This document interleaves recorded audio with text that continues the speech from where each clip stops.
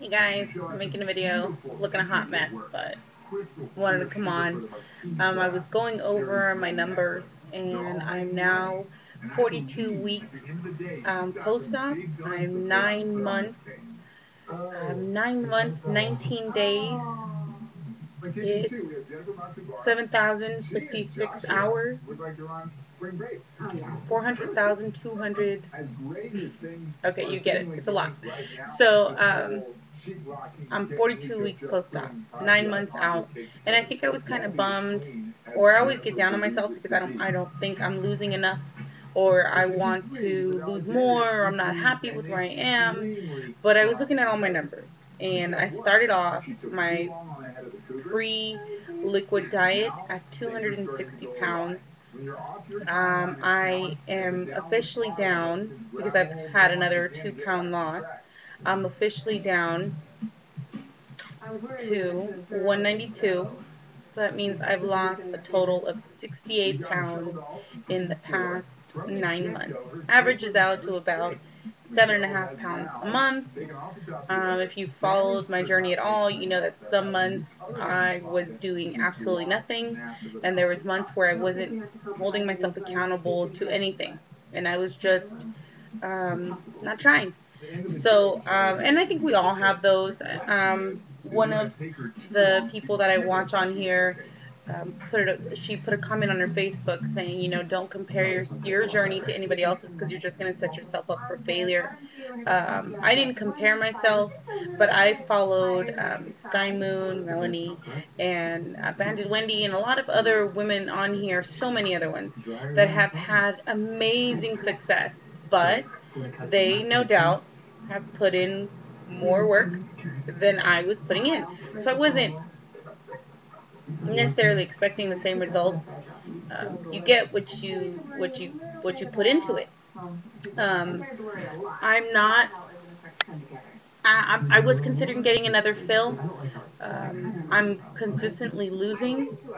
I just have to be careful, especially like the holidays were a little scary for me because I thought, okay, all this food, and what am I going to do? My sister made a beautiful dinner for Christmas. She made birria, and she had tamales, and I did eat just enough for me. And I never try to push myself more than I can eat. And I have really restricted days where my band does all the work for me, and then I have days where I have to do all the work for the band because something just happens to where I could just eat. Um, I get hungry and I think, ooh, I can eat that, and then I get a very sharp reminder letting me know I can't eat that. So, I'm really happy with where I am. My my clothes fit great. I'm gonna do another full body shop video. Um, so I feel better. Even running around with the kids. We recently went to the snow. Um, Anytime before, we would do anything, I was always too tired, and I was just kind of sitting back and watching the kids play, or sitting back and someone else was doing the playing, or the running around with the kids because my kids can run for days. But this time I was running around with them, going up and down the hill, and it just felt nice. It felt nice to be an active parent, and I still have more to go.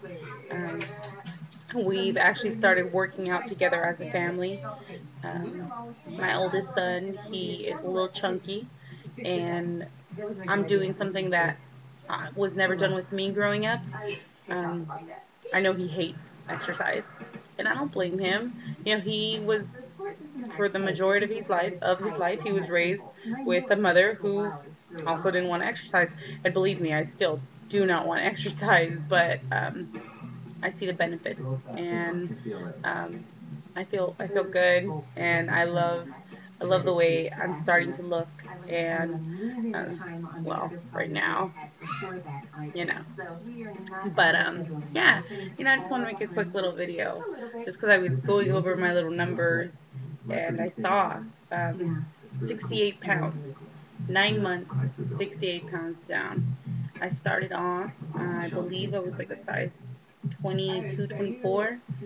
I'm still in 14s because I don't get out of a size until I'm comfortably in the next one, and I could slip into 13s and I could slip into 12s, but I can't breathe. So we're not there yet. Um, I have a goal. I'm gonna wear the outfit that I'm gonna show you the dress in the next video, the dress that I want to get into, and then hopefully I'll show you in a few weeks after that, you know, that I'm in the dress. I wore my first pair of like really ripped, cute jeans the other day, and I caught a glimpse of myself in the mirror, and I thought, ooh, damn it. It was good. I love the way I look. And I know that I talk about my family. I don't know, does this happen to you guys where your family's like over you, like always talking about your weight? And my brother actually told me that I was, what did he say? He said, oh, you're starting to sound like a cancer patient. Please, no one take offense to this. And he said, a cancer patient, just because you like went through cancer doesn't mean that everybody wants to hear about it all the time.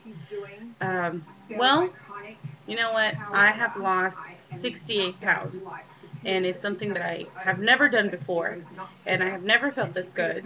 So even if every conversation that I have ends up with my weight loss, I'm proud of what I've done. And anybody who has had the surgery and anybody who has been through it knows that the lap band is one where you gotta bust your butt and you need to make sure you're putting effort into it. I know there's other weight loss surgeries where you can still eat. On this one, you will seriously, at least for me, sit there while people are eating and not be able to do a damn thing about it. Like, you can't. And especially if you made, and which has happened to me, where I make bad choices and then I get stuck. Well, once you're stuck, you're stuck. It's not like you could just go PB or, throw it up and you're good. It's not how it works.